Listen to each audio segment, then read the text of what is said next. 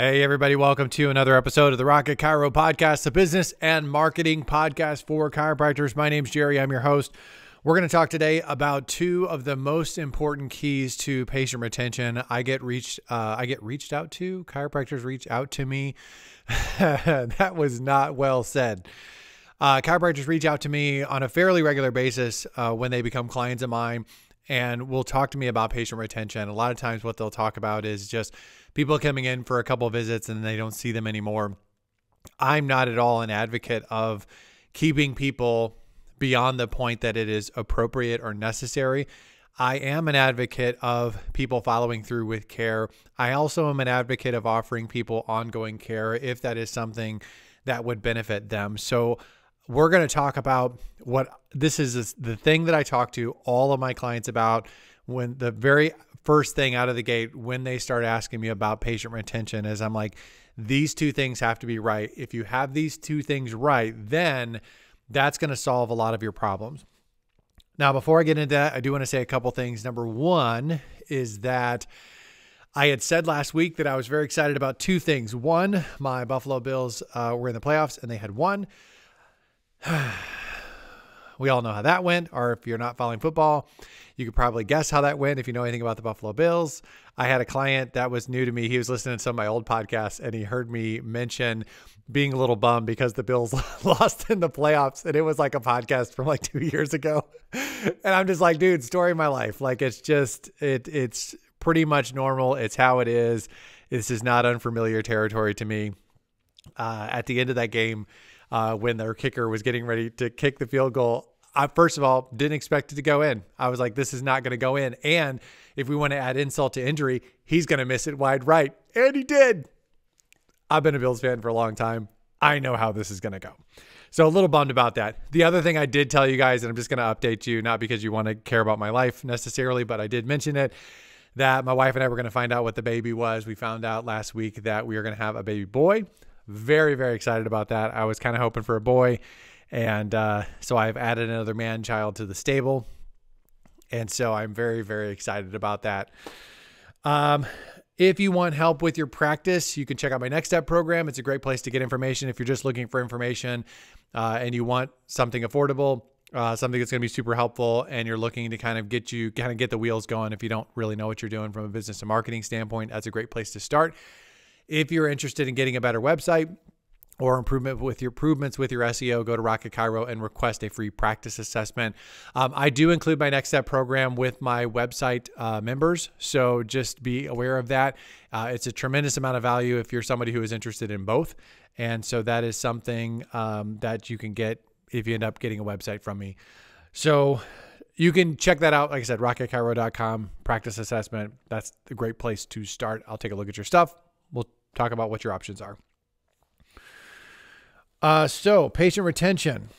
Let's get to the real point here. So I think there's really two keys to patient retention. I'm going to give you those right up the front, and we're just going to talk about each of them. The first one is onboarding, and the second one is going to be follow-up. And those are going to be the basic foundational things that if you don't get these things right, you're going to forever have a retention problem. Now, the onboarding goes like this. The patient comes into your practice and I have the basic outline of what is supposed to go on. Now, obviously, how you go about doing this is going to be very different from practice to practice. There's all kinds of discussions about what to do, what not to do, and cash and insurance and long recommendation, short recommendation. There's tons of different ways to kind of do this. But here's the basic idea. As a chiropractor, first thing you got to do is you got to identify their problem. I would say their problem and their goal. This is going to help you, one, know whether you can actually help them or not. And two, it's going to help your communication going forward, because it is a huge mistake to communicate with someone generically. We always want to be very specific when we're communicating with patients. You want to know what their problem is. Ideally, one of the questions you would ask a patient would be, what are you hoping to achieve from your time here? Or what are you hoping to get out of your care? This is going to give you the goalpost. They're going to tell you what they're hoping for. This is going to be the goal that you're going to be shooting for. It just helps with a lot of clarity so that the chiropractor and the patient is on the same page. And then when you're explaining what you find and what you're going to do to help them, you could explain it within the context of helping them achieve their goal and helping them solve their problem. So that's the next thing is, so first thing is you have to identify their problem. Second thing is you're going to have to provide a solution for their problem, not generically. You're not doing a Jedi mind trick, kind of the old chiropractic. You're not trying to get out of pain. You're trying to reach your fullest health potential. Like, stop doing Jedi mind tricks with people. Talk to them about their problem and how chiropractic can help their problem, not only short-term, but long-term. Next thing you're going to do is you're going to provide structure for the solution. So you have a solution to their problem. You have to provide structure for that solution. And the last thing you're going to do is you're going to solve that problem. Now, where I think chiropractors make the mistake most often when onboarding a patient, there's two mistakes. One we've already talked about, which is we just aren't very good at listening to the patient and describing what we do and communicating what we do, our recommendations and all of that stuff within the context of their particular problem. That's just a human thing. Like, it's just correct that. Don't, from now on, when you have a new patient, they're talking to you about their issue, talk to them about their issue. Don't talk to them about something else, or just have your generic chiropractic speech. The other big issue, and I think this is probably the bigger problem that chiropractors will have, is the lack of structure. I've talked about this on the podcast a lot, but chiropractors tend to look at the long recommendations and kind of the ridiculous kind of year-long 70 visit care plan recommendations and almost run away from that so far to the point that they just don't have any recommendations at all, or the plan that they have for the patient is sort of in the chiropractor's head and it's not really communicated to the patient. This is not the way that you should do chiropractic care. What you need to do is just make sure that you have some sort of plan for what you are doing with this patient. And it's really, really important that you have an agreement. I talked about this on the podcast recently when I talked about the mistakes that chiropractors make when they're starting their practice. This was one of those things, is avoiding structure and recommendations. It has a huge impact on your patient retention. What should happen is, once you figured out that you can help them and that you can provide a solution to their problem, you need to sit down with that person and say, here's what we're going to do over the next week. Here's what we're going to do over the next month. Here's what we're going to do over the next 3 months. Whatever the thing is that you're thinking. Now, listen, you don't have to have a crystal ball or a silver ball. I don't know what that would do, but you don't have to have a crystal ball. If someone does better than expected, you can see them less. If they do worse than expected, you may see them more. As long as they're heading in the right direction, then you can maintain that doctor-patient relationship. You are the leader in this position. You need just to make sure that you have structure. You need to make sure that you have clearly communicated to this person, this is what the plan is. And you need to make sure that you get agreement from them, that they acknowledge, yes, this is the plan. This is what we're going to do. And that they understand if something were to change on their part, maybe their time changes, maybe their money situation changes. If something could change on their side where they need to come and talk to you, that's okay. They should know that it's okay to do that. This is a partnership. It's not a 50-50 partnership. You're the leader in this position. Don't have patients guessing and wondering what you're going to do. You have to onboard someone. Now, there's some other things with onboarding patients in terms of, you could onboard them to kind of prime the pump for referrals and reviews. You can prime the pump for bringing in family members and things of that nature. There's some other onboarding things that go kind of beyond retention. But if we're just talking about retention, these are the things you have to keep in mind. And I think the two biggest areas of mistake is like I said, the chiropractor is either not communicating in a way that that person feels like their problem is going to be solved or their goals are going to be met. So just make sure you're doing that. And also make sure you have a structure and that there's a plan. Everybody's on board. Everybody understands what it is, and that you're going forward with agreement and unity with that patient. The next thing is just going to be patient follow-up. The patient follow-up is just this. If you don't have patient follow-up, if you don't have a patient follow-up plan, what tends to happen on one extreme is you just you miss people, you neglect them. People that would have scheduled their appointment again, they just get busy, get sidetracked. They don't really get the full benefit of coming into your office and getting care. On the flip side of it, you could have people that you harass too much. Like, you just don't realize that, like, your staff is calling them every other week and asking them to reschedule their appointment. That person doesn't want to schedule their appointment. Maybe they feel fine. They feel like you've done a great job. Like, they're perfectly happy with everything they've done. And they're like, hey, I'll call you when I need you. But you don't have any sort of plan, and your staff is just calling, texting. This happens a lot, where chiropractors will turn people that are advocates and raving fans that are happy with that chiropractor into people that are very unhappy with the chiropractor because they're being harassed. Having a plan. When are you going to contact this person? When are you not going to contact them? When are you going to stop? How much are you going to? How little? How are you going to communicate with them? This could be different from office to office. The point is you have to have a plan. If you don't have a plan, you're either going to miss people or you're going to harass people. Both of those extremes are wrong. So what are the two plans? The two plans are going to be short-term and long-term. The short-term plan is, what do you do when a person misses an appointment who's under active care?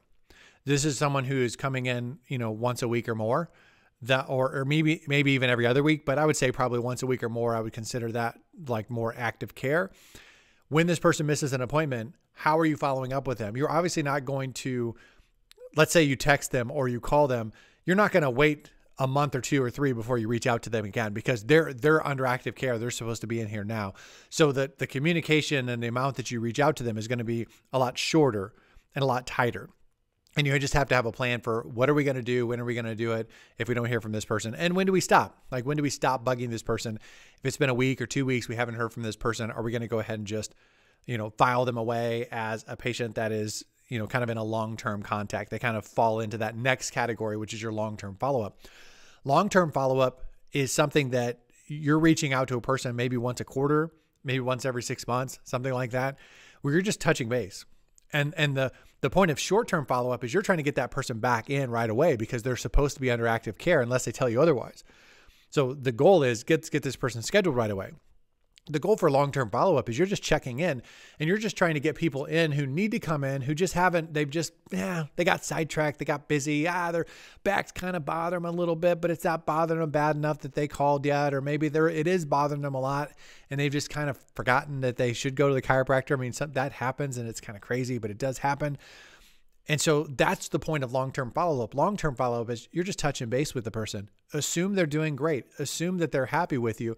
You're just touching base and saying, hey, we're just trying to get a hold of you. Haven't seen you in a while. If you need anything, if anything's bothering you, don't hesitate to give us a call. This would be a great time to come in.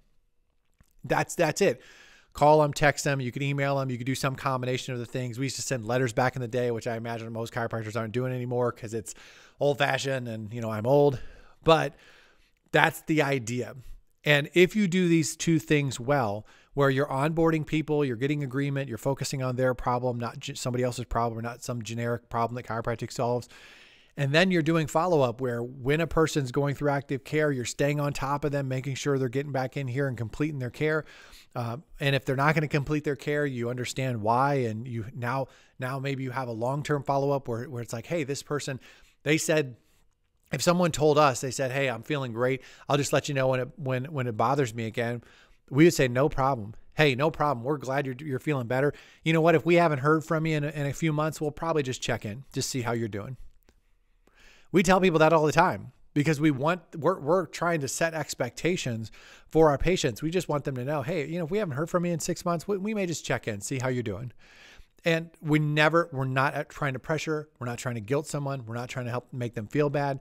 There's not a lot of value in doing that. And there are chiropractic coaches and there's seminars and there's groups that sort of teach that thing, or at least have taught that thing in the past, where the idea is, you're just you're questioning someone's commitment level. You're questioning someone's, if I can't afford care, like you're questioning their commitment or how much they really, you have money for cigarettes. You don't have money for chiropractic. It's like, I think that those things are not super helpful. I think they're really detrimental. I think what we should be doing as chiropractors is be really good at mediating, be really good at leading, being really good at finding alternative solutions to problems. Those are things that we should be doing. When you're calling someone and you're checking in, or you're calling someone to get them back scheduled, your staff should know we're not harassing people or making them feel bad or anything of the sort. We're just trying to be here to help. And if they're not following through with their care and they need to be, it is not helpful for them. It's not best for them. So we're doing this for that reason. If you put that on your staff, let's say you don't want to do it and you're just like, oh, you harass them, I don't want to. They're going to be anxious about it as well. And they're not going to want to do it as well. It takes a lot of pressure off of them too, to know we're just checking in. We're just trying to do what's best for people. We're just following up. If they ask us not to call them anymore, we won't. If it's been a year and a half or 2 years, because you have to also decide when you're going to stop. Maybe we haven't heard from this person at all, and it's been a year and a half. Maybe we're just going to, we just won't worry about calling them or checking in with them. Like they can always come back if they want to, but we don't have to harass them. Like, those are things that you have to decide. It shouldn't be a high pressure thing for you. It shouldn't be a high pressure thing for your staff. Now with texting and stuff, that it shouldn't even be that difficult, because the texting is probably the most effective way of checking in with people in terms of people actually getting the message. And even as an introvert, I'm perfectly fine with texting people. And so definitely take advantage of technology since the technology is there. But you have to have a plan. And this is the basics. This is your foundational starting point for patient retention. If you don't get these things right, you're just going to forever have a patient retention problem. You just are. And there are other aspects that go into it, but I feel like this is the foundation. And anytime someone talks to me about patient retention issues, these are the first things we talk about. It is incredibly rare that I talk to someone who has patient retention issues and they're like, no, I'm doing both these things. I'm hitting it out of the park. Usually I'm talking to someone and they're just like, yeah, I'm not doing that as well as I could, or I'm not doing that at all. You got to fix it. This is the starting point. All right, guys, that's it. I'm going to go ahead and wrap this up. Thank you for listening to the podcast. Thank you for sharing the podcast with your chiropractor friends. I appreciate it, and letting other people know about the Rocket Chiropractic podcast. It really, really helps me out a lot. If you want to leave a review for the podcast or for the services that I provide, you can go to Rocket Chiro and leave a Google review by clicking on the main menu where it says Review Us. If you want help with growing your practice, whether that's through your website and SEO or through some business and marketing help, go to Rocket Chiro, check out my products and services. You will be glad that you did. I'm done. I'm out of here. I will go ahead and talk to you on the next episode. See ya.